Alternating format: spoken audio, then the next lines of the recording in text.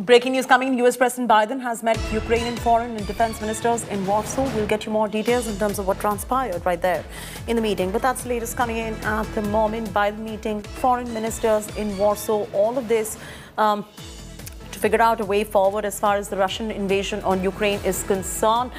In fact, the White House has come out with a statement as well as to how U.S. President Biden has met Ukrainian foreign and defense ministers in Warsaw in Poland.